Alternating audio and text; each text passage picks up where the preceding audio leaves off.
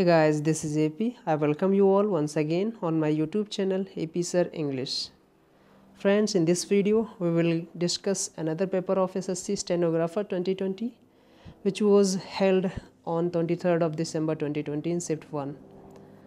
हम लोग एक और नया पेपर लेके आए और ये भी एसएससी स्टेनोग्राफर पेपर है। कई सारे पेपर हैं और उन सभी का डिस्कशन हम बैक टू बैक करेंगे। अच्छे से कर रहे हैं और हमें अच्छा भी लग रहा है क्योंकि आप सब वीडियो को देख रहे हैं और पसंद कर रहे हैं, लाइक भी कर रहे हैं और कमेंट भी कर रहे हैं और सब्सक्राइब भी कर रहे हैं। तो काफ़ी अच्छा मुझे लग रहा है और हम ऐसे ही आपको सोल्यूशन देते रहेंगे। उम्मीद है आपको औरों से बेहतर, यानी कहीं भी आपने अगर इसका सोल्यूशन देखा हो तो कुछ ना कुछ आप अलग से सीखने को मिलेगा। तो मैं कोशिश करता रहता हूँ। हालांकि मैं जितना ऑफलाइन में आपको बता पाता हूँ उतना तो मैं यहाँ पर नहीं डिटेल में बता पा रहा हूँ क्योंकि हमारा और आपका आमना सामना नहीं हो पा रहा है। फिर भी हम कोशिश कर रहे हैं कि आपको कुछ बेहतर बता पाएँ। चलिए स्टार्ट करते हैं टाइम वेस्ट ना करते हुए, क्योंकि हमारे वीडियो में ऐसे भी टाइम बहुत लगता है क्वेश्चन को सॉल्व करने में, क्योंकि बताते हैं डिटेल में, इसलिए। तो बढ़ते हैं क्वेश्चन में। सबसे पहला नंबर क्वेश्चन कह रहा है कि in the section identify the segment the contains the grammatical error. हमको वो सेगमेंट फाइंड करना है जिस सेगमेंट में एरर है। पढ़ते हैं सेंटेंस को। कह रहा है फ्रॉम ऑल पर्सपेक्टिव्स, सारे नज़रियों से अगर मैं बात करूँ, from all perspectives the current situation is an, ये जो मौजूदा हालत है, the current situation is an unprecedented. Unprecedented मतलब what do mean by unprecedented? Unprecedented मतलब होता है अभूतपूर्व, यानी इससे पहले ऐसी सिचुएशन कभी नहीं हुई, ये बात कर रहा है। The current situation is an unprecedented and unfortunate. अब देखिए हमें एक चीज़ पता चल गई, अनफॉर्चुनेट भी लिखा है, ये भी हमारा एडजेक्टिव है, अनप्रेसिडेंटेड भी हमारी एडजेक्टिव है। वंस यहाँ पर जो आया है ONES, यहीं पर एरर है। एरर जो है वो ONES में है। कैसे पता चला कि ONES में एरर है? तो हम अगर पार्सिंग करना हमें आ रहा है तो हम कर भी लेते हैं। वैसे भी हमें यहाँ पर पता चल गया कि आर्टिकल AN दे रखी है, और जो आर्टिकल A और N होती है हमें पता है कि वीकर फॉर्म 1 की, इसकी वीकर फॉर्म 1 होती है, सॉरी 1 की वीकर फॉर्म होती है। तो अब ये किसी एक को रिप्रेजेंट करते हैं, यानी ये सिंगुलर के लिए लगते हैं। अगर ये सिंगुलर के लिए लगते हैं तो यहाँ पर जो ONES है, वंस, ये हमारा प्लूरल है, यानी ये हमारा एक्चुअल में क्या है, नाउन है, या सॉरी यहाँ पर प्रोनाउन है, या यहाँ पर न्यूमरल वैल्यू को रिप्रेजेंट कर रहा है? नहीं, यहाँ पर ये न्यूमरल वैल्यू को रिप्रेजेंट नहीं कर रहा है। यहाँ पर ये एक्चुअली ये प्रोनाउन की तरह काम कर रहा है किसी नाउन की जगह पर। किसका नाउन फिर ये है? फिर ये सिचुएशन का नाउन है, बिल्कुल सिचुएशन का नाउन है यहाँ पर। तो सिचुएशन यहाँ चूँकि सिंगुलर है तो यहाँ पर क्या होना चाहिए था? वंस ना होकर यहाँ पर 1 होना चाहिए था। एक तरीका तो ये हो गया। दूसरा तरीका सभी को पता है, बहुत सारे एजुकेटर्स ये बताते हैं कि N आर्टिकल दे रखा है, आर्टिकल AN अगर दे रखा है तो इसके बाद जो आएगा नाउन या प्रोनाउन जो भी, वो सिंगुलर आएगा। तो अब हमें पता है ना, यहाँ पर जो 1 आएगा वो N की वजह से यहाँ पर सिंगुलर के लिए रिप्रेजेंट करेगा। ये भी एक तरीका है, हालाँकि ये बहुत ज़्यादा लॉजिकल नहीं है। लॉजिकल तो यही है कि सिचुएशन को देखते हुए यहाँ पर 1 से ना होकर 1 होना चाहिए था। एक और रीज़न आप लोगों को यहाँ पर थोड़ा सा डिस्टर्ब कर सकता है, वो ये है कि अनप्रेसिडेंटेड के पहले आर्टिकल N तो लगा रखे हैं, लेकिन अनफॉर्चुनेट के पहले आर्टिकल क्यों नहीं लगाए हैं? हाँ, ऐसा हम तब करते, दो अलग अलग आर्टिकल तब हम लगाते, दो अलग अलग एडजेक्टिव के पहले, जब उनका कहते नहीं कि जब उनकी साउंडिंग अलग अलग होती है। यहाँ पर दोनों वॉल साउंड रिप्रेजेंट कर रहे हैं तो दोनों के लिए हम यहाँ पर N आर्टिकल लगाएं, इसलिए आर्टिकल N को कॉमन ले लिया और एंड कंजंक्शन के साथ दोनों एडजेक्टिव को जोड़ दिया।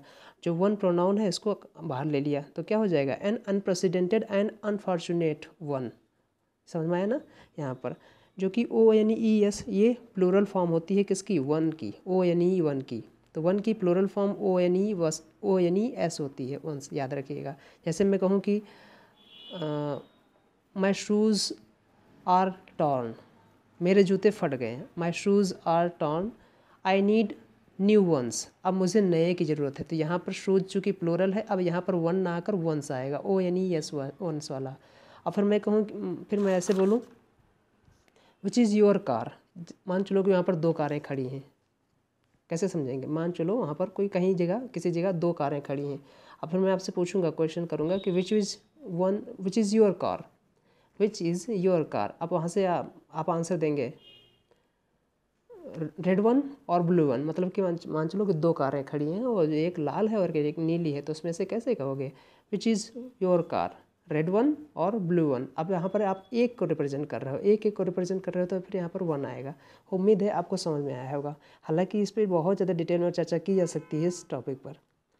आगे बढ़ते हैं। हाँ, फिर से मैं बताना चाहूँगा कि यहाँ पर जो एस है या फिर ONE1 है, ये न्यूमरल वैल्यू को रिप्रेजेंट नहीं कर रहा है, क्योंकि ONE1 का मतलब एक भी होता है, वो न्यूमरल वैल्यू को रिप्रेजेंट करता है, वो डिटर्मिनर बनता है। लेकिन यहाँ पर ये ONES वन प्रोनाउन के रूप में यूज किया जा रहा है, और इसका जो प्लूरल फॉर्म होता है वो ONES होता है। इसीलिए इसका एडजेक्टिव फॉर्म जो होता है, पजेसिव फॉर्म होता है ONE, और फिर क्या हो जाएगा, एपोस्ट्रोफी S वाला हो जाएगा। तो उम्मीद है आपको समझ में आया होगा। आगे बढ़ते हैं। किस पार्ट में एरर है? पार्ट सेकंड में एरर है। You must go with the option number second. यहाँ पर वंस को रिमूव करना पड़ेगा with the help of one. Moving on next question number second. Second number question कह रहा है कि select the most appropriate synonym of the given word. Synonym हमें फाइंड करना है, और सिनोनिम किसका? कह रहा है कि टेंड का मतलब क्या होता है। What do you mean by tend? अब आपको पता है ना, टेंड मीन्स टेंडिंग होती है ना, जैसे टेंडेंसी भी होती है, टेंड कई टाइप के होते हैं। इसका मतलब क्या होता है? जो चीज़ आप अक्सर करते हो, यूजुअली डू, या फिर to show a liking for something. Liking जानते हो ना, किसी की तरफ ज़्यादा झुकाव देना, उस चीज़ को बोलते हैं। अब किसी की तरफ ज़्यादा झुकाव दोगे या किसी की तरफ ज़्यादा लाइकिंग होगी तो जाहिर सी बात है ज़्यादा उसकी आप तरफदारी करोगे या केयर फॉर करोगे उसके लिए ज़्यादा, तो उस टाइप से बोलते हैं। तो बेहतर आसान है। सेंड अवे मतलब दूर भेजना नहीं होगा, लीव आउट छोड़ देना, पिकअप उठाना, ये तो कहीं नहीं है। Care for is going to be your answer here. Tend का सिनोनिम क्या हो जाएगा? Care for. और भी अगर आप सिनोनिम देखना चाहें तो देख सकते हैं, जैसे अटेंड हो जाएगा, लुक आफ्टर हो जाएगा, सुपरवाइज हो जाएगा, लीन हो जाएगा, इंक्लाइन हो जाएगा। ये सारे सिनोनिम हैं इसके टेंड के। उम्मीद है आपको समझ में आ रहा होगा। आगे बढ़ते हैं। क्वेश्चन नंबर थर्ड देखते हैं क्या कह रहा है। क्वेश्चन नंबर थर्ड कह रहा है कि select the most appropriate option to substitute the underline segment in the given sentence. If no substitution is required select no substitution. अगर कोई सब्सटीट्यूशन की रिक्वायरमेंट नहीं है तो फिर नो सब्सटीट्यूशन रिक्वायर्ड, यहाँ पर ऑप्शन सेलेक्ट करना है आपको, ये कह रहा है। अब जो ये क्वेश्चन है ये पार्टिसिपल का है। आपने अगर पढ़ा रखा हो पार्टिसिपल तीन टाइप की होती हैं, एक तो प्रेजेंट पार्टिसिपल, पास्ट पार्टिसिपल और परफेक्ट पार्टिसिपल। प्रेजेंट पार्टिसिपल जो होती है वो वर्ब की आईएनजी फॉर्म जिसे लगा देते हैं, आईएनजी फॉर्म वो बन जाती है। पास्ट पार्टिसिपल आपको पता ना, वर्ब की थर्ड फॉर्म कही जाती है। और perfect participle having plus verb की थर्ड फॉर्म कही जाती है। तो ये पार्टिसिपल होती हैं। पार्टिसिपल का हमारा सेंटेंस है। अब हम अपनी क्लास में, अगर जब भी हमको क्लास में पढ़ाना होता है तो हम इसको पहले डिटेल में बताते हैं कि ये कैसे बना और ऐसा क्यों हो रहा है। हर चीज़ के पीछे मैं लॉजिक बताता हूँ और उसका रीज़न बताता हूँ। अब यहाँ पर तो आपको हर चीज़ कंप्लीट नहीं बता पाऊँगा, यहाँ पर मैं से आपको एरर फाइंड करने का तरीका बता दूँगा।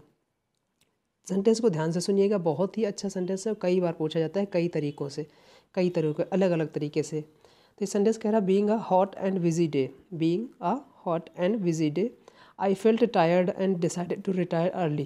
I felt tired and decided to retire early. अब इस सेंटेंस में देखना है कि किस सेंटेंस में ज़्यादा एरर है।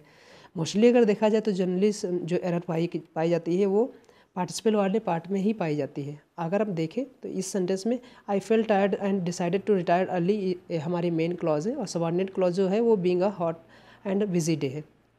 लेकिन यहाँ पर हम सबऑर्डिनेट क्लॉज और मेन क्लॉज तो नहीं कहेंगे, क्योंकि यहाँ पर एक तो कॉम्प्लेक्स सेंटेंस नहीं, सिंपल सेंटेंस बना दिया गया है। अब कॉम्प्लेक्स सेंटेंस अगर बनाया जाता तब वहाँ पर कहते हैं कि ये मेन क्लॉज है और ये हमारी सबऑर्डिनेट क्लॉज है, क्योंकि मेन क्लॉज और सबऑर्डिनेट क्लॉज मिलकर ही कॉम्प्लेक्स सेंटेंस बनाती है। तो अब इस सेंटेंस को ज़रा देखिए कि being a hot and busy day गलत क्यों है। एक चीज़ ध्यान से सुनिएगा, जब भी पार्टिसिपल का सेंटेंस मिले, जब भी कोई सेंटेंस आपको पार्टिसिपल से स्टार्ट हो रहा हो, वो भी प्रेजेंट पार्टिसिपल से अगर सेंटेंस स्टार्ट हो रहा हो तो आपको पता होना चाहिए कि हर एक पार्टिसिपल का एक सब्जेक्ट ऑफ रेफरेंस होता है जो कि सेकंड क्लॉज में बैठा होता है, यानी बाद वाली क्लॉज में बैठा होता है। अब उस सब्जेक्ट को उठाकर मनी मन उस पार्टिसिपल के पहले रखिएगा। जैसे मैं आई को उठाकर बीइंग के पहले रखूँ, मनी मन रखना नहीं है आपको हकीकत में। ये तो मैं तरीका बता रहा हूँ कि कैसे एग्जाम में करेंगे। अगर आपके कॉन्सेप्ट क्लियर है तो आप इसमें कोई टाइम ही नहीं लगाएंगे, विद इन सेकंड में इसको कर पाएंगे देखते ही देखते। लेकिन तरीका मैं बता रहा हूँ उन लोगों के लिए जो हल्का सा पढ़ रखे हैं और अभी एग्ज़ाम देने जा रहे हैं, उनके लिए है। तो ये हालांकि इसके पीछे कॉन्सेप्ट है बहुत ज़्यादा, मैं बता रहा हूँ ना ये कैसे बना, फिर उसका बहुत डिटेल में कॉन्सेप्ट है, मैं क्लास में बताता हूँ कि कैसे ये डिराइव किए गए हैं सारे के सारे। तो अब देखिए, मैंने कहा कि हर एक पार्टिसिपल का एक सब्जेक्ट और रेफरेंस होता है जो कि सेकंड क्लॉज में बैठा होता है। उसी सब्जेक्ट ऑफ रेफरेंस को, यानी उसी सब्जेक्ट को आप उठा के उस पार्टिसिपल के पहले रखिए। I being a hot and busy day. अब यहाँ से क्या मीनिंग अगर सही निकल रहा है तब तो समझ लीजिए कि पार्टिसिपल में जो सेंटेंस का फ्रेज रेफरेंस दिया गया है वो सही है। अगर मीनिंग गलत दे रहा है दैट मीन्स वो पार्टिसिपल वाले पार्ट में एरर है, कुछ ना कुछ वहाँ पर रखना करना पड़ेगा आपको। अब देखो क्या, I being a hot and busy day, मैं क्या हॉट एंड बिजी डे हूँगा? ऐसा तो नहीं है, बहुत ही इलॉजिकल हो जाएगा, हम तो नहीं होंगे। अब हमें पता है ना कि डे, वेदर और टाइम के लिए जो प्रोनाउन लगता है वो कौन सा लगता है? इंट्रोडक्टिव प्रोनाउन इट लगता है, इट लगता है। अब जब भी समझिएगा, जब भी पार्टिसिपल से सेंटेंस स्टार्ट हो रहा हो और उस पार्टिसिपल का सेंटेंस का सब्जेक्ट अगर कोई दूसरा हो, यानी कि इस पार्ट का सब्जेक्ट यानी इस सेंटेंस का सब्जेक्ट दूसरा हो और आई फेल्ट वाले सेंटेंस का यानी दूसरे क्लॉज का सेंटेंस दूसरा हो, सब्जेक्ट दूसरा हो, तो फिर दोनों के अपने अपने सब्जेक्ट देने पड़ते हैं। ये चीज़ें आप ध्यान रखिएगा। तो बीइंग को यहाँ पर अपना सब्जेक्ट देना पड़ेगा डे को रिप्रेजेंट करने के लिए। अब डे को रिप्रेजेंट करने के लिए हमारे पास डे, टाइम या वेदर, मौसम के लिए रिप्रेजेंट करने के लिए हमारे पास जो इंट्रोडक्टिव सब्जेक्ट होता है वो इट होता है, IT इट। तो यहाँ पर इट देना पड़ेगा। अब इट रखने से सही क्यों हो जाएगा? इट देख लेगा डे को, आई का अब आगे क्लास हो जाएगी आई की। तो it being a hot and busy day I felt tired and decided to retire early. कभी आपने सोचा कि क्यों पार्टिसिपल की ज़रूरत पड़ी? जब हमारे पास कंजंक्शंस हैं सेंटेंस को जोड़ने के लिए, तो हमें पार्टिसिपल की ज़रूरत क्यों पड़ी? वो इसलिए पड़ी क्योंकि सेंटेंस हमें कभी कंपाउंड कॉम्प्लेक्स के अलावा अगर हमें सिंपल सेंटेंस ही बनाना है, दो सेंटेंस को जोड़कर, वो ऐसे भी बनाए जा सकते हैं, इसलिए पार्टिसिपल की ज़रूरत पड़ी। बहुत ज़्यादा डिटेल में इस चैप्टर को हम पढ़ाते हैं, मतलब ये क्योंकि ये बहुत ही इंपॉर्टेंट है। और ये तो छोटा लेवल है, कभी सीजन मेंस में या कभी बैंक मेंस की बात करें, PO की बात करें, तो उसमें अच्छे लेवल के पार्टिसिपल आते हैं जो कि मैं पूरा डिटेल में बताता हूँ। तो उम्मीद है आपको समझ में आया होगा। और एक और एग्जांपल दे देता हूँ आपको। जैसे मैं कहूँ कि seeing a lion he ran away. अब देखो सेंटेंस में पढ़िएगा, seeing a lion he ran away. अब देखो यहाँ पर सीइंग है जो प्रेजेंट पार्टिसिपल स्टार्ट हो रहा है, तो ही को मैंने उठाया और सीइंग के पहले रख दिया। ही सीइंग अ लायन, जाहिर सी बात है उसने लायन को देखा और वो भाग गया, यानी कि सेंटेंस में अब इसमें कोई एरर नहीं है। Seeing a lion he ran away बिल्कुल 100% सेंटेंस सही है। लेकिन ये जो सेंटेंस दे रखा था being a hot and busy day, ये गलत इसलिए है क्योंकि डे का अपना अलग प्रोनाउन होता है, वो हमारा इट हो जाएगा, और आई का तो अलग हो जाएगा, क्योंकि आई जो है वो नहीं, हॉट और डे नहीं होगा। उम्मीद है आपको समझ में आया होगा। आगे बढ़ते हैं। Moving on question number 4। Question number 4 कह रहा है कि the founder of this institution dash well known academician. ठीक है, जो एकेडमिशियन था वो वेल नोन था, जाना पहचाना एकेडमिशियन था। तो अभी सेंटेंस की पार्सिंग करते हैं। द फाउंडर हमारा सब्जेक्ट हो जाएगा, द फाउंडर। अब ऑफ प्रपोजिशन हो गया, दिस हमारा क्या हो जाएगा? डेमोन्स्ट्रेटिव एडजेक्टिव हो गया, इंस्टीट्यूशन हमारा नाउन हो गया। तो हमारा मेन जो सब्जेक्ट है वो क्या है? फाउंडर है। फाउंडर सिंगुलर है प्लूरल है? जाहिर सी बात है सिंगुलर है। अगर सिंगुलर है तो वर्ब कौन सी कैरी करेगा? सिंगुलर वर्ब कैरी करेगा। इन चारों ऑप्शन में कौन सा वर्ब सिर्फ सिंगुलर को रिप्रेजेंट कर रहा है? वो भी वाज को रिप्रेजेंट कर रहा है। तो हमारा आंसर जो हो जाएगा वो वाज हो जाएगा। बेहद आसान है। Moving on next question number 5। Question number 5 कह रहा है कि head in the clouds. That means ये ईडियम है और ईडियम की हमें मीनिंग बतानी है। बेहद आसान तरीके से इसको समझाने की कोशिश करूंगा। हेड इन द क्लाउड्स मतलब क्या होता है? अब आप ज़रा समझिएगा। अपना दिमाग, जो आपका सर है, अगर बादलों में हो, इसका मतलब क्या है? अगर आपका सर या आपका दिमाग, आपके खोपड़ी, आपके समझने की शक्ति जो है वो आसमान में हो, बादलों में हो, घिरी हो, यानी कि आप सातवें आसमान पे हो, यानी कि आप क्या कर रहे हो? डे ड्रीम कर रहे हो, यानी दिवा सपना कर रहे हो आप। वो चीज़ें, उन सब चीज़ों के बारे में सोच रहे हो जो चीज़ें नहीं होने वाली हैं। बोलते नहीं, कभी कभी हम लोग ख्याली पुलाव पकाते हैं, उसे बोलते हैं ख्याली पुलाव, उसे बोलते हैं डे ड्रीम, दिवा सपना। दिन में बैठे बैठे सपने देखते रहते हैं, वो चीज़ होती है। तो उसे कह रहे हैं हेड इन द क्लाउड्स। इसका मतलब यही है। हेड इन द क्लाउड्स का मतलब है कुछ ऐसी चीज़ जो रियलिटी से कोसों दूर है। कुछ ऐसी चीज़ के बारे में सोच रहे हो जो रियलिटी से कोसों दूर है, काफ़ी दूर है, उसे बोलते हैं। बादलों में सर का होना, हवा में सर का होना, बोलते नहीं है उस टाइप से। डे ड्रीमिंग करना या एब्सेंट माइंडेड हो जाना, इस टाइप से।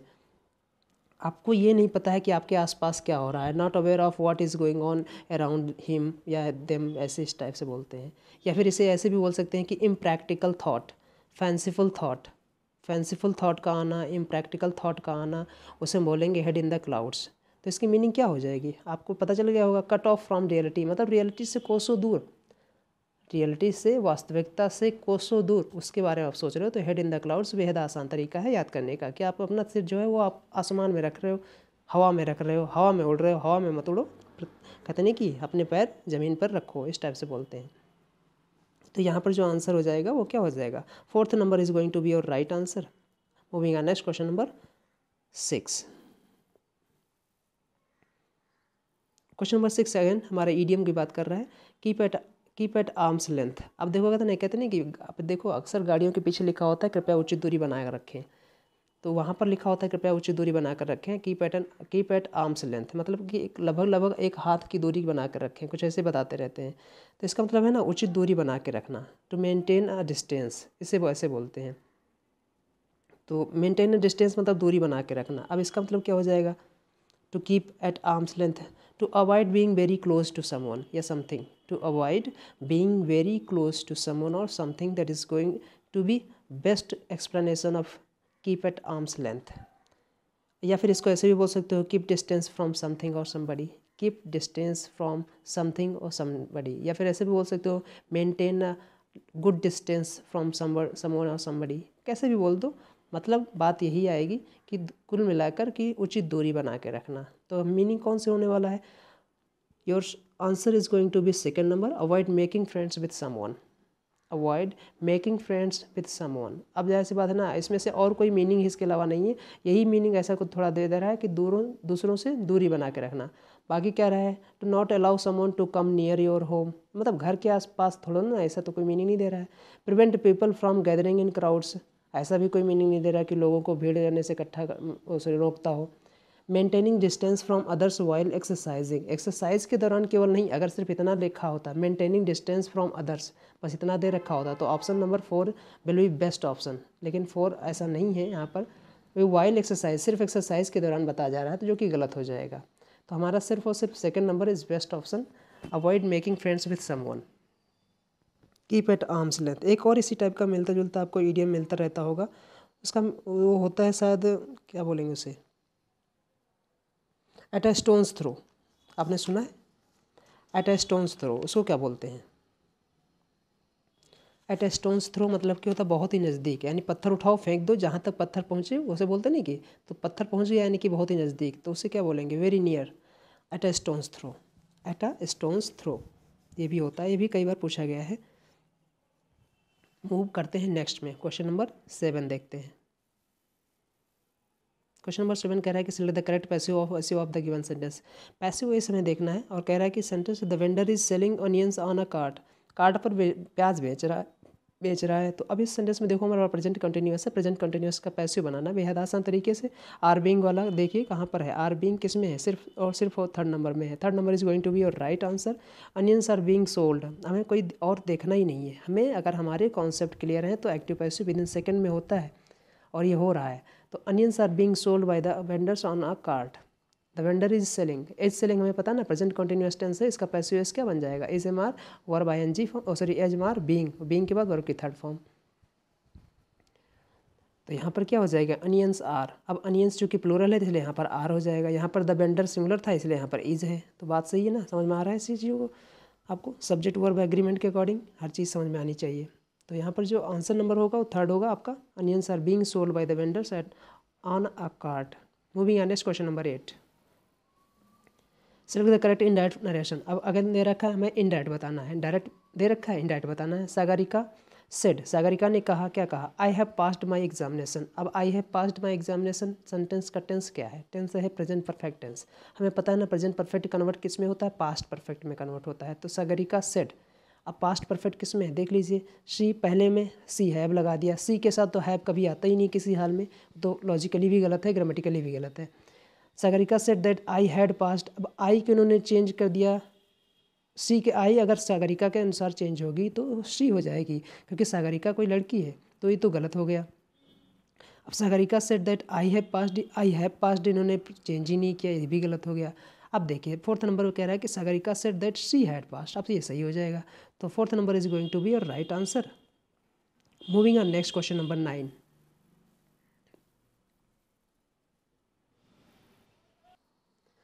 क्वेश्चन नंबर 9 से कह रहा है select the correct indirect narration. फिर से हमें डायरेक्ट दे रखा है और उसका इनडायरेक्ट फाइंड करना है। द केमिस्ट सेड, केमिस्ट ने क्या कहा, we do not have stock in this of this medicine now.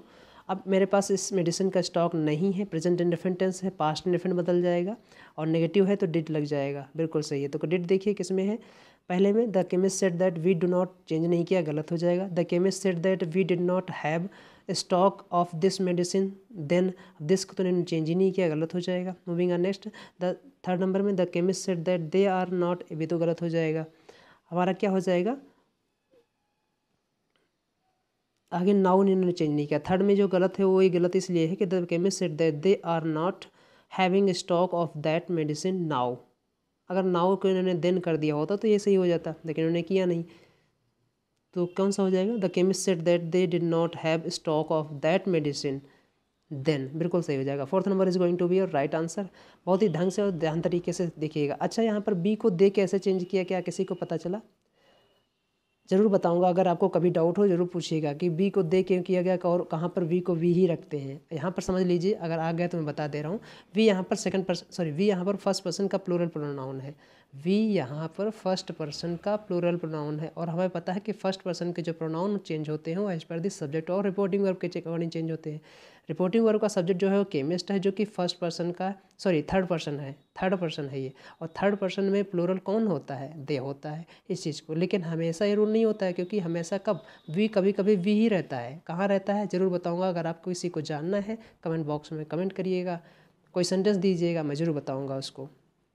और ये भी दे क्यों होता है ये भी बताऊँगा फिर से, अगर आपको समझ नहीं आया होगा तो। Moving on, next question number 10 देखते हैं।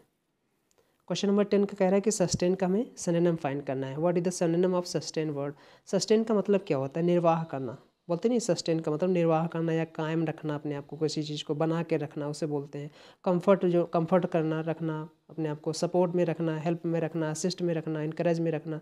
सकर, आपने वर्ड सुना होगा, सकर। सकोर का मतलब क्या होता है? SUCCOR। कई बार पूछा गया सीजल में, सकोर का मतलब क्या होता है? सकोर, SUCCOR। सकोर का मतलब होता है हेल्प, मदद, सपोर्ट करना। ये सारे के सारे इसके सिनोनिम हो गए।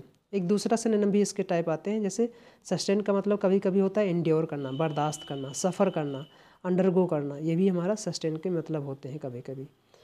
तो सस्टेन के सिनोनिम हमने बता दिया आपको। सपोर्ट यहाँ पर सिनोनिम हो जाएगा। Support is going to be your best synonym of sustain word hair. Generate का मतलब होता है उत्पन्न करना, वह सिनोनिम नहीं होगा। डिज़ाइन का मतलब कोई डिज़ाइन बनाना है, और डिज़ाइन का मतलब नाउन भी होता है डिज़ाइन। प्लान का भी मतलब प्लान करना और प्लान बनाना, दोनों का मतलब, यानी कि नाउन भी है वर्ब भी है। डिज़ाइन नाउन भी है वर्ब भी है। जनरेट का मतलब वर्ब है उत्पन्न करना, पैदा करना। So second number is going to be your right answer, support. Moving on, next question number 11। Question number 11 कह रहा है कि नीदर रामा नॉर वीना, ना ही रामा और ना ही Veena have replied to the email I sent yesterday. जो मैंने यस्टरडे को ईमेल भेजा था, वो तो ना ही तो रामा और ना ही वीना ने रिप्लाई किया। अब देखिए यहाँ पर सभी से देखिएगा, जब भी कभी सेंटेंस को ध्यान से सुनिएगा। अगर हम इस चीज़ को देखें कि सेंटेंस में एरर क्या है, सेंटेंस में एरर ये है कि यहाँ पर हैज़ आना चाहिए था। हैज़ क्यों आना चाहिए था, कोई बताएगा हमें? आपने मतलब क्या नहीं, किसी न किसी बुक से या फिर कहीं ना कहीं आपने पढ़ा होगा कि जब भी कोई बताया जाता है कि जब भी दो सब्जेक्ट हमारे, whenever two subjects are connected with neither nor, either और, नॉट ओनली बट आल्सो, या फिर और से, then the verb should be कम, या then the verb should be used according to the nearest subject. ये बताया जाता है। जब क्या बताया जाता है कि जब भी कोई सब्जेक्ट, दो subject neither nor, not only but also, either और, या फिर OR से जोड़े जाते हैं, तो फिर जो वर्ब आती है as per the nearest of the subject आती है, यानी जो सबसे वर्ब के नियर जो सब्जेक्ट होगा उसी के अकॉर्डिंग आएगी। अगर वर्ब के पास जो वाला सब्जेक्ट सिंगुलर है तो सिंगुलर वर्ब आएगी, अगर वर्ब के पास वाला सब्जेक्ट प्लूरल है तो प्लूरल वर्ब आएगी।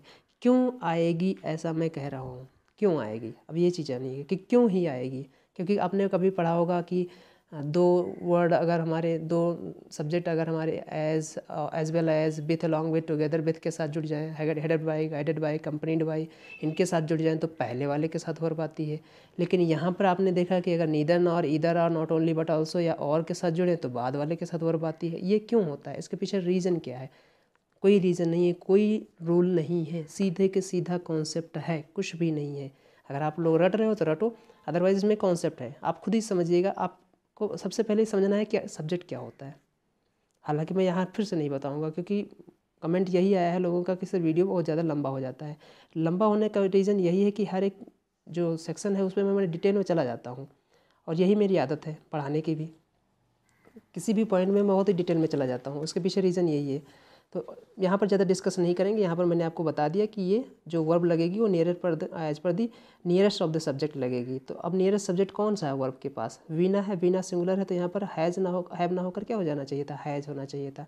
तो हैज़ वाला ऑप्शन आपका सही ऑप्शन होगा, हैज़ रिप्लाइड। अच्छा, हैड रिप्लाइड बिल्कुल गलत दे रखा है, हैव रिप्लाई भी गलत दे रखा है, हैज़ रिप्लाइड, क्योंकि हैज़ हैव के बाद वर्ब की थर्ड फॉर्म आती है। Option number first is going to be your right answer. Moving next question number 12।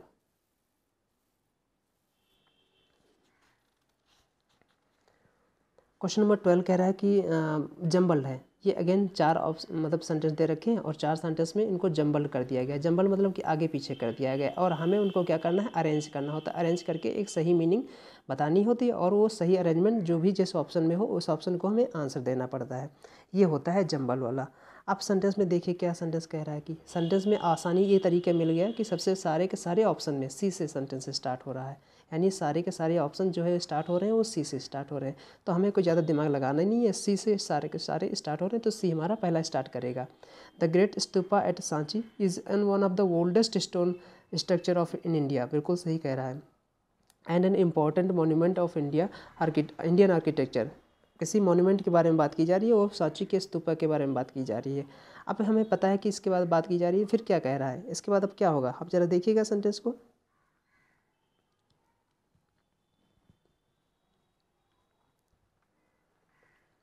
हाँ, अब देखिए मैंने पार्ट ए को पढ़ा। पार्ट ए जो होगा वो नेक्स्ट होगा। क्यों ये नेक्स्ट होगा? उसके पीछे ये रीज़न है कि ये ओरिजिनल बता रहा है कि यहाँ पर कैसे कंस्ट्रक्शन का टाइम बता रहा है। कंस्ट्रक्शन यानी सांची के स्तूपा का कंस्ट्रक्शन का टाइम है ये ओरिजिनल बता रहा है। किसमें? पार्ट ए में। तो part A will be the next, यानी जो सी के बाद ए आएगा। तो सी के बाद ए किस में आ रहा है? ऑप्शन नंबर सेकंड में, सी ए पेयर हो गया। आगे और देख लेते हैं। It was originally commissioned by the emperor Ashoka in the 3rd century BC। ठीक है, तीसरी मतलब 3rd century में ये बनाया गया था। इसके बाद क्या करें? डी में, it's nucleus was a simple hemispherical BRICS. अब देखो यहाँ पर इसके बारे में डी के बारे में बात की जा रही है, फिर भी बात करेगा, यानी हमें ज़्यादा यहाँ पर टाइम वेस्ट करना ही नहीं है। सी ये हमारा ऑप्शन हो जाएगा second number. Moving on next question number 13 देखते हैं। 13 नंबर में कह रहा है कि यहाँ पर फिर सेकंड सब्स्टिट्यूशन यानी नो इम्प्रूवमेंट का है। देखते हैं। Several interesting articles. सेवरल हमारा डिटर्मिनर है जो कि न्यूमरल को नंबर को इसके बाद जो नाउन आता है हमेशा काउंटेबल आता है और प्लूरल आता है, क्योंकि सेवरल एक ऐसा डिटर्मिनर है जो अपने बाद हमेशा काउंटेबल नाउन लेता है और प्लूरल नाउन लेता है। यानी ऐसे भी बोल सकते हो कि सेवरल का यूज हमेशा प्लूरल नाउन के साथ यूज किया जाता है, ऐसे भी बोल सकते हो। तो several interesting articles, several determiner है, इंटरेस्टिंग एडजेक्टिव है, आर्टिकल्स नाउन है। सेवरल इंटरेस्टिंग आर्टिकल्स वर शार्प। अब आपको पता है ना, वॉज वर्ब के साथ वर्ब की थर्ड फॉर्म आती है, क्योंकि यहाँ पर सेंटेंस पैसिव वॉइस में बनाया गया है। वॉज वर्ब के साथ वॉज वर्ब हो गया, इनके साथ वर्ब की आईएनजी फॉर्म भी आती है। जब आईएनजी फॉर्म आएगी तो वो कंटिन्यूअस टेंस बन जाएगा, लेकिन यहाँ पर वर्ब की थर्ड फॉर्म लानी चाहिए, क्योंकि सेंटेंस का सेंस जो है वो पैसिव वॉइस में है। पैसिव वॉइस के लिए वर्ब की थर्ड फॉर्म होना जरूरी होता है, वॉज या बी के फॉर्म के साथ। बी की फॉर्म के साथ वॉज वर्ब की मेन वर्ब की थर्ड फॉर्म होना जरूरी होता है। तो यहाँ पर बी की फॉर्म वॉज वर है और इसके साथ शेयर ना होकर क्या हो जाएगा? शेयर्ड हो जाएगा। थर्ड फॉर्म यहाँ पर रखना पड़ेगा। तो कौन सा ऑप्शन हो जाएगा? Second number is going to be your right answer. Several interesting articles were shared by the group of academics। Moving on next question number 14। बाकी सारे ऑप्शन गलत हैं। क्यों गलत है? आर शेयर वो भी गलत है, नो सब्स्टिट्यूशन तो गलत ही है, वर्ड शेयरिंग अब यहाँ पर कॉन्टिन्यूस बना दिया है। कॉन्टिन्यूस नहीं, यहाँ पर कोई इंसान होता तब तो कॉन्टिन्यूस चल सकता था। यहाँ पर सेवरल इंटरेस्टिंग आर्टिकल्स हैं, वो शेयर नहीं कर रही हैं, उनको शेयर किया गया था या शेयर किए गए थे। Moving on next question number 14 कह रहा है कि अब 14 नंबर का क्वेश्चन कह रहा है कि select the most appropriate antonym of the given word. Antonym हमें फाइंड करना है। किसका एंटोनिम फाइंड करना है? ऑब्सोलेसेंस। बहुत अच्छा वर्ड है ऑब्सोलेसेंस। कोई बताएगा इसकी मीनिंग कैसे याद किया जाएगा? ऑब्सोलेसेंस बस कुछ नहीं याद करना, बेहद आसान वर्ड है, कई बार पूछा गया है, मेरे दिमाग में रहता है। ऑब्सोलेसेंस क्या करो? इसको ब्रेक कर दो। कहाँ पर? कहाँ से ब्रेक कर दें? ऑब्सोल को अलग और इसेंस को अलग कर दो। ऑब्सोल को अलग कर दो, इसेंस को अलग कर दो। अब आपको पता है ऑब्सोल से एक वर्ड बनता है ऑब्सोलीट। ऑब्सोलीट क्या आपको पता है? ऑब्सोलीट का मतलब क्या होता है? ऑब्सोलीट की स्पेलिंग क्या होती है? OBSOLETE। ऑब्सोलीट वो वर्ड होता है। और ऑब्सोलीट का मतलब क्या होता है? अप्रचलित। जो चीज़ फैशन में ना हो, अप्रचलित हो, फैशन से बाहर हो गई हो, जिसका यूज अब नहीं किया जा रहा हो, उसे बोलते हैं ऑब्सोलीट। तो उसी से बना है ऑब्सोलेंस। ऑब्सोल वहाँ से ले लो। और इसेंस का मतलब क्या होता है, सार, तत्व। वैसे नहीं, किसी तत्व का सार क्या है, इसका पूरा पूरा सार उसे बोलते हैं इसेंस। तो वहाँ से पूरा मीनिंग पता चल पाएगा ना। The basic nature of thing जिसे बोलते हैं सार तत्व, उसे बोलते हैं इसेंस। तो वहाँ से ये वर्ड बना है ऑब्सोलेसेंस, यानी कि पूरा का पूरा ये नाउन है ऑब्सोलेसेंस, और इसका मतलब हो जाएगा अप्रचलित, ऐसी चीज़ जो अब फैशन में नहीं है, ये आउटडेटेड जिसे बोल सकते हो, आउटडेटेड है, अप्रचलित है, उसे बोलेंगे obsolescence. Noun parts of speech में है, इसका मतलब हो जाएगा अप्रचलित। अगर इसके सिनोनिम की बात करें तो क्या हो जाएगा, जो हमने अभी बताया था ऑब्सोलीटनेस, इसका सिनोनिम हो जाएगा। एंटीक्वेशन इसका सिनोनिम हो जाएगा। ये सारे के सारे सिनोनिम हो जाएंगे इसके ऑब्सोलेसेंस का। ऑब्सोलेसेंस, मैं एक चीज़ बताना चाहूँगा, जो मैंने इससे पहले जो प्रीवियस ईयर पेपर 2 कराए हैं, उससे ये पेपर जो आया है वो काफ़ी अच्छा है, मतलब उससे बेहतर लेवल पे ये पेपर है। जो ये पेपर है वो काफ़ी अच्छे लेवल का है, मतलब ठीक ठाक लेवल का है, काफ़ी अच्छे लेवल का तो नहीं कहेंगे, लेकिन उन सबसे ये अच्छे लेवल का है। इसमें क्वेश्चन अच्छे देखने को मिल रहे हैं, सीखने को आपको अच्छे से मिलेगा इसमें। तो ये पेपर अच्छा है। अब देखते हैं इसके ऑप्शन देख लेते हैं। एनोयंस का मतलब क्या होता है आपको पता ना। एनोयंस का मतलब होता है बहुत ही झुंझलाहट, गुस्सा, इरिटेशन जिसे बोलते हो, एग्जैस्परेशन जिसे बोलते हो, इंडिग्नेशन जिसे बोलते हो, एंगर जिसे बोलते हो, उसे एनोयंस बोलेंगे। ऑब्जेक्टिविटी क्या होती है, ऑब्जेक्टिविटी मतलब होता है ना वस्तुनिष्ठता, मतलब कि आपके थॉट्स पे डिपेंड नहीं करती है, आपके जो एक्चुअल में जो बातें होती हैं उसे बोलते हैं ऑब्जेक्टिविटी, तो वो बोलते हैं ऑब्जेक्टिविटी। इम्पार्शियलिटी क्या होती है, यानी पार्शियल ना होना, निष्पक्षता जिसे बोलते हो उसे इम्पार्शियलिटी बोलते हो। अगर पार्शियल हो तो आप पक्षपाती हो, इम्पार्शियल हो तो पक्षपाती नहीं, आप निष्पक्ष हो। तो इम्पार्शियलिटी मतलब निष्पक्षता।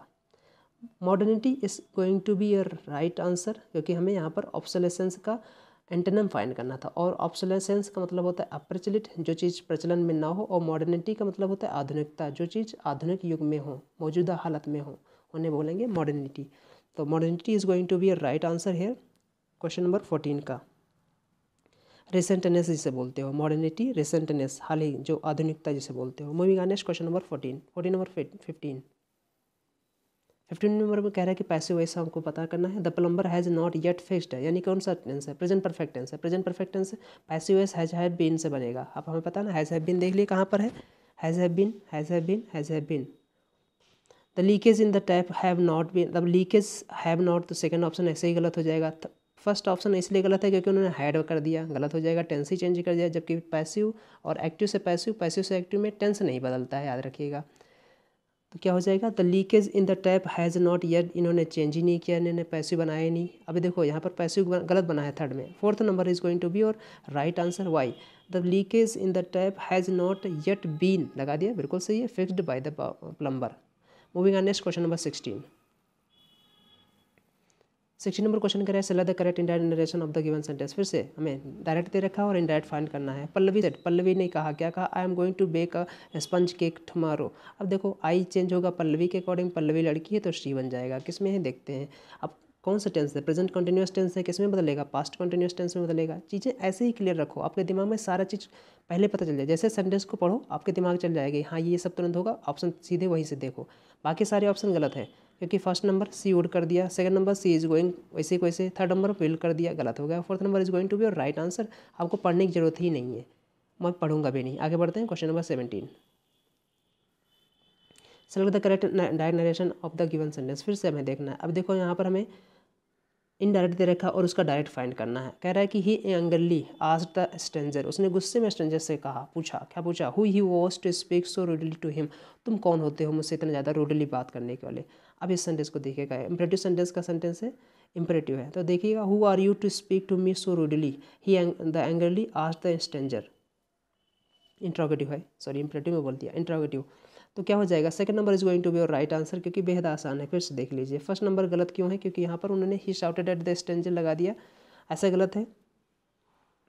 और वहाँ पर you who are you speaking हो जाएगा, वो भी गलत है, क्योंकि यहाँ पर टू स्पीक दे रखा है तो टू स्पीक हो जाएगा। Are you to speak, was to speak. Home are you third number गलत हो जाएगा, who are you speak to me so rudely he shouted at the stranger.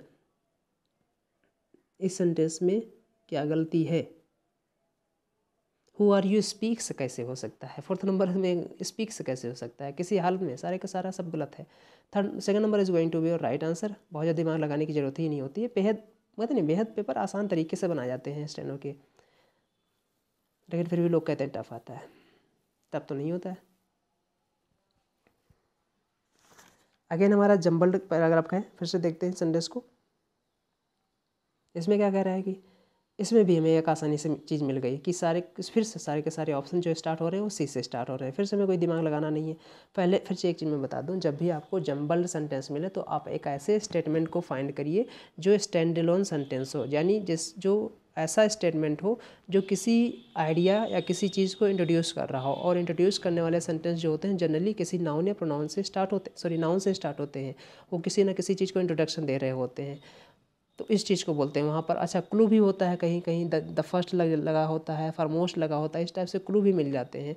जैसे हम लोग जब मेंस में पेपर सॉल्व करते हैं तो सारा का सारा कॉन्सेप्ट बेस पे नहीं करते, कभी कोई ट्रिक भी लगाते हैं, क्लू भी लगाते हैं, और उससे क्या होता है, टाइम बचता है और आंसर भी हमारा सटीक मिलता है। तो इस चीज़ को समझें, इस पर प्रैक्टिस करें। मैं तो इस सीरीज़ चलाता हूँ अपनी क्लास में, कैसे सारी की सारी सीरीज़ चलाता हूँ और सारा का सारा ग्रामर के बेस पे बताता रहता हूँ कि ऐसे ऐसे करना है, और बच्चे उसमें फास्ट हो जाते हैं। तो इस चीज़ को देखिए।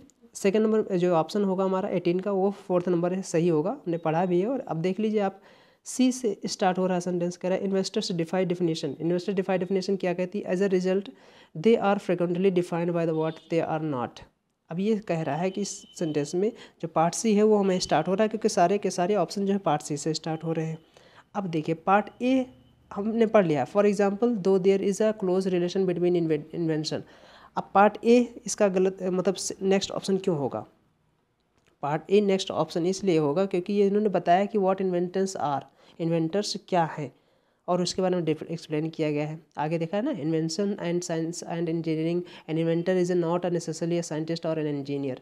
ये पूरा का पूरा डिटेल में उन्होंने एक्सप्लेन किया है। यानी कि सी के बाद ए होगा। क्यों ए होगा, क्योंकि ए जो है वो इन्वेंटर्स जो है उनके बारे में बताया है कि वो क्या है और क्या नहीं है।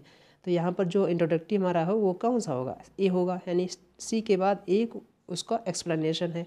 अब अगर सी के बाद ए एक्सप्लेनेशन है तो सी ए किस में है, 4th नंबर में ही है। अगर आपको आगे बढ़ना है तो देख लीजिए ए के बाद क्या डी आएगा या ए के बाद क्या आएगा, तो बिल्कुल डी आएगा, क्योंकि फिर एक क्या कह रहा है, a scientist is said to be a discoverer.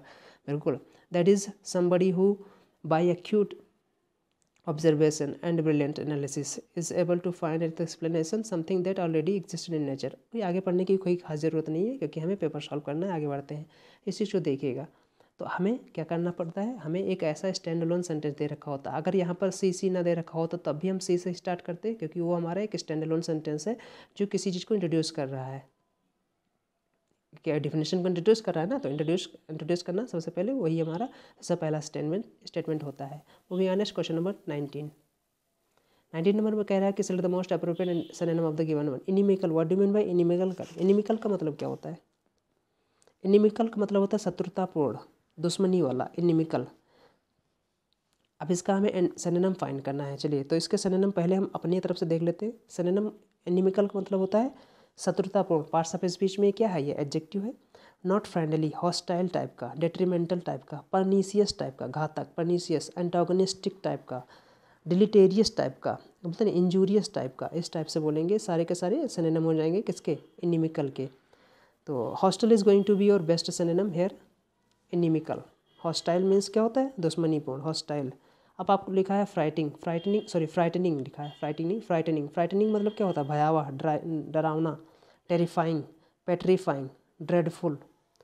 बॉइस्टरस का मतलब क्या होता है, बॉइस्टरस का मतलब होता है नॉइजी, बहुत ही। जैसे कभी ना हम लोग जब प्ले ग्राउंड पे खड़े होते थे, एकत्र होते थे और फिर बोलते थे एकदम से जय हिंद, तो एकदम से वो बॉइस्टरस आवाज़ हुआ करती थी, एक साथ स्वर गूंज जाना, उसे बोलते हैं बॉइस्टरस।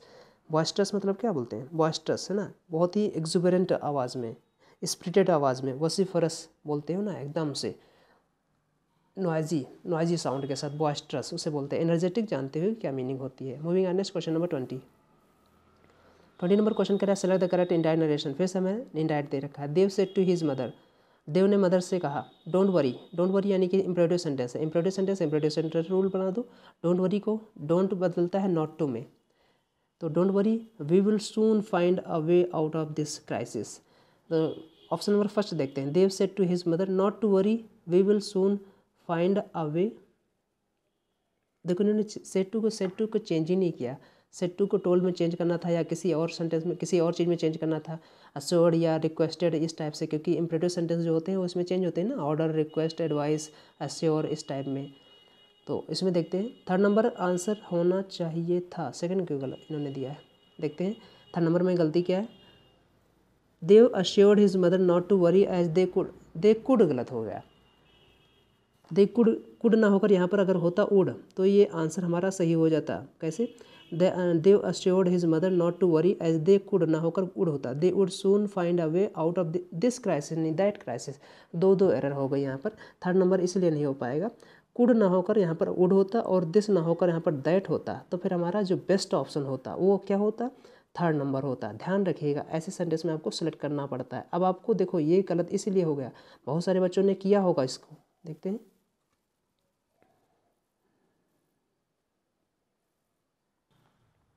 नहीं, इसमें तो आंसर सेकंड ही दिया है इस बच्चे ने, तो सही से दिया है, अच्छा सा देख दाख के दिया आंसर, बढ़िया किया। नहीं तो अगर आंसर आपका अगर इस सेंटेंस में कुड ना होकर वुड होता और दिस की जगह पर दैट होता तो बेहतर ऑप्शन जो होता वो हमारा थर्ड होता, अश्योर्ड दे रखा है, क्योंकि इम्परेटिव सेंटेंस में ऐसे वर्ड यूज किए जाते हैं, ऑर्डर, रिक्वेस्टेड, अश्योर्ड इस टाइप से। Moving on next question number 21 देखते हैं। क्वेश्चन नंबर 21 कह रहा है कि इसमें क्या करना है, हमें फाइंड देखना है। कह रहा है कि select the most appropriate option to substitute, फिर से अगेन है सब्सटीट्यूशन का, यानी I wish the people in the Q, जो लोग क्यू में खड़े हैं, लाइन में खड़े हैं, मुझे मेरी यही इच्छा है, I wish the people in the Q would move a little fastly. पहली बात सोचिए, फास्टली कोई वर्ड ही नहीं होता है डिक्शनरी में, या फिर ये वर्ड बना ही नहीं, फास्टली कोई वर्ड ही नहीं होता है। अगर फास्ट हमारा एडजेक्टिव भी होता है और फास्ट हमारा एडवर्ब भी होता है, इनके यूजेस इनका डिफ्रेंशिएट कर देते हैं इनके बीच। फास्ट हमारा एडजेक्टिव भी होता है, फास्ट हमारा एडवर्ब भी होता है।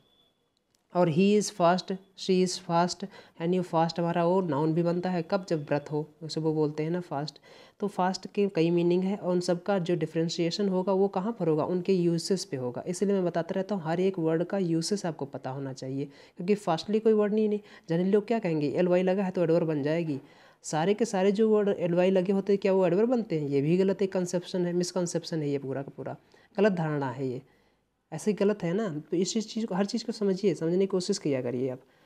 तो इस सेंटेंस में देखिए जो फास्टली वर्ड देखा पहले ही गलत है। अब हमें यहाँ पर बताना है कि यहाँ पर हिडन कंपैरिजन किया जा रहा है, यानी लोग मूव तो कर रहे हो लेकिन मेरी इच्छा है कि जो लाइन में लोग खड़े हैं वो थोड़ा जल्दी मूव करें, थोड़ा जल्दी मूव करें। यहाँ पर यानी कि कंपैरिजन तो हो रहा है लेकिन हिडन कंपैरिजन हो रहा है पिछली वाली सिचुएशन से। लोग चल तो रहे हैं, मूव तो कर रहे हैं, लेकिन मेरी इच्छा है कि वो थोड़ा और मूव करें, उसे ना थोड़ा और तेज़ मूव करें। तो लिटिल फास्टर क्या बोलेंगे, अ लिटिल फास्टर, थोड़ा और तेज़ बोलते हैं ना, a little faster. Second number is going to be your best option. अगर मैं चाहूँ तो इस सेंटेंस पर 10 मिनट डिस्कशन कर सकता हूँ और मैं आपको पूरा डिटेल में फिर बताता कि क्यों यहाँ पर हिडन कंपैरिजन लगा रहे हैं और हिडन कंपैरिजन के कुछ और एग्जाम्पल दे पाते हैं आपको। आगे बढ़ते हैं, क्वेश्चन नंबर 23 देखते हैं। अगर किसी दिन टाइम मिला और आपको अगर कमेंट क्या आया किसी का कि ऐसा समझ में नहीं आया, अगर आपको मैं जो डिस्कशन कराता हूँ अगर कोई भी सेंटेंस या कोई भी पैसेज आपको समझ में ना आए तो आप बिल्कुल कमेंट किया करें, आप कमेंट किया करें और आप लाइक भी किया करें। सब्सक्राइब तो आप कर ही रहे हैं, पसंद कर रहे हैं, अच्छा लग रहा है मुझे। वीडियो देख तो लेते हैं लेकिन लाइक नहीं करते हैं। क्वेश्चन नंबर सेकंड देखते हैं, 22। अब लाइक ना करने के पीछे रीज़न क्या है मुझे नहीं पता। क्वेश्चन नंबर 22 देखते हैं। कह रहा है कि फिर सेकंड हमारा वॉइस का सेंटेंस है, एक्टिव वॉइस का दे रखा है, सॉरी एक्टिव वॉइस में फाइंड करना, पैसिव वॉइस में दे रखा है सेंटेंस। अब पैसिव वॉइस में दे रखा है, क्या दे रखा है, was being created, that means हमारा पास्ट कंटिन्यूस का पैसिव वॉइस है। पास्ट कंटिन्यूस का पैसिव वॉइस है तो पास्ट कंटिन्यूस देख लीजिए किस में बना है।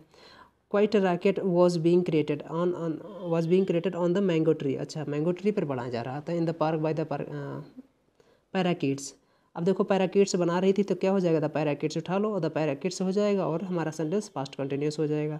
तो पास्ट कंटिन्यूस किस में, पास्ट ए में नहीं, पार्ट ए में नहीं है, पार्ट थर्ड में नहीं है, पार्ट फोर्थ में भी नहीं है। Second number is going to be your right answer. क्या कह रहा है, the पैराकिड्स were creating quite a racket on the mango tree in the park. बेहद आसान तरीके से। Moving on next question number 23। Select the correct passive, फिर से पैसिव फॉर्म है दे रखा है और इसका हमें क्या करना है, एक्टिव में दे रखा है और इसका हमें पैसिव फाइंड करना है। The brochure gives instructions on how to use the gadget. देखो दिस हमारा जो हो गया डेमोन्स्ट्रेटिव एडजेक्टिव हो गया, ब्रोचर हमारा सब्जेक्ट हो गया, गिव्स हमारा मेन वर्ब हो गया। Gives what, instructions on how to use the gadget. उठा लो पूरा ऑब्जेक्ट, क्योंकि हमें पता है ना एक्टिव का ऑब्जेक्ट पैसिव का सब्जेक्ट बनता है। तो instructions on how to use the gadget हमारा उठा लो, क्योंकि नाउन क्लॉज है और ये हमारे सब्जेक्ट क्लॉज बन जाएगी, सॉरी नाउन फ्रेज है और सब्जेक्ट फ्रेज बन जाएगी ये। तो अब यहाँ से उठा लो, क्या हो जाएगा, इंस्ट्रक्शंस प्लूरल है तो instructions on how to use the gazette plural है तो फिर आर हो जाएगा, बिल्कुल सही है। First number is going to be your right answer. बाकी सारे के सारे ऑप्शन गलत होंगे, 100% गलत होंगे, क्योंकि यहाँ पर जो सेंटेंस है वो प्रेजेंट इंडेफिनिट है और प्रेजेंट इंडेफिनिट की जो हेल्पिंग वर्ब होती है एक्टिव पैसिव में वो इज एम आर होती है, सॉरी इज आर होती है।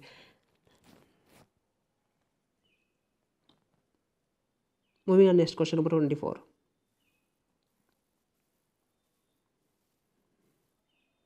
क्वेश्चन नंबर 24 कह रहे हैं select the correct direct narration. फिर से अगेन दे हैं direct narration. The circular asked all the residents to keep their garbage ready bye 11 AM for the corporation staff to collect. अच्छा, तो इस सेंटेंस का जो बनाइएगा वो क्या बनाएगा, the circular all residents have been requested, नहीं हैव बीन रिक्वेस्टेड तो कोई मीनिंग नहीं है, ऑप्शन नंबर फर्स्ट तो पहले ही गलत हो जाएगा। Are the residents to keep, यानी टू कीप देयर गार्बेज, इसका मतलब है सेंटेंस जो हमारा रहा होगा वो इम्परेटिव सेंटेंस का है।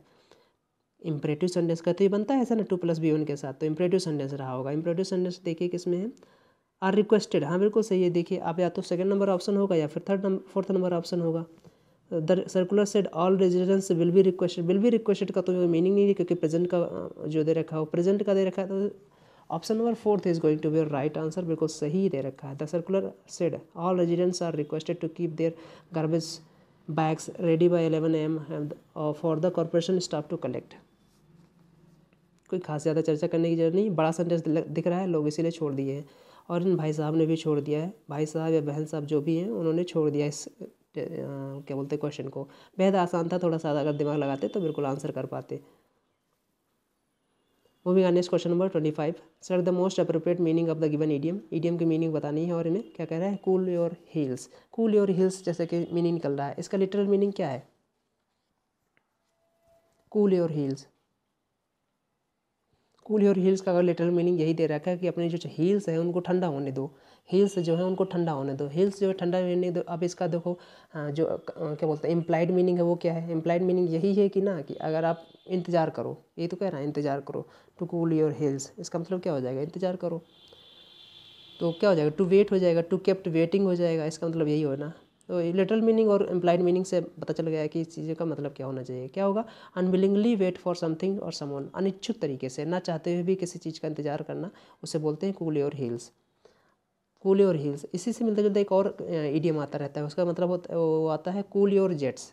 What do mean by cool your jets, JETS jets. Cool your jets का मतलब क्या होता है, कूल योर जेट का मतलब होता है टू काम वन सेल्फ डाउन, अपने आप को काम डाउन करना, शांत करना। बहुत ज़्यादा एजिटेटेड हो, बहुत ज़्यादा गुस्से में हो तो क्या बोलते हैं, बोलते नहीं है भाई अपने जेट्स जो है डाउन करो ना, कूल योर जेट्स बोल सकते ना, अपने घोड़ों की लगाम दो, अपने घोड़ों को लगाम दो ना, बोलते ना किसी बहुत ज़्यादा एजिटेट होना, बहुत ज़्यादा एक्साइटेड होना, उसे बोलते हैं। तो कूल योर जेट्स का मतलब क्या हो जाएगा, टू काम वन सेल्फ डाउन, यानी किसी अपने आप को खुद को काम डाउन करना। To become less agitated, to become less agitated का भी मतलब हो जाएगा कूल योर जेट्स। ऐसे ही एक आधी वीडियो में आपको रिवाइज करा देता हूँ, पिछले वीडियो में हमने डिस्कस कर लिया है। जैसे एक वीडियो मुझे याद आ रहा है, इडियम दिया था मैंने आपको, पेपर में आया था स्टेनो के, keep the wolf from the door, keep the wolf from the door. इसका मतलब क्या था, इसका मतलब यह था कि भुखमरी को दरवाजे से दूर रखना, टू कीप फ्रॉम स्टार्विंग, या फिर मिनिमल, या फिर कहते नहीं कम से कम रुपया, कम से कम सोर्सेज पर निर्वाह करना ज़िंदगी को, उसे भी बोलते हैं। एक और आपको बताया गया था, कीप हेड एबव वाटर,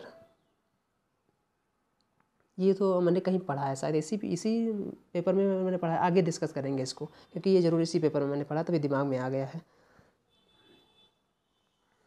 तो आज के लिए बस यहीं पर रखते हैं, है ना।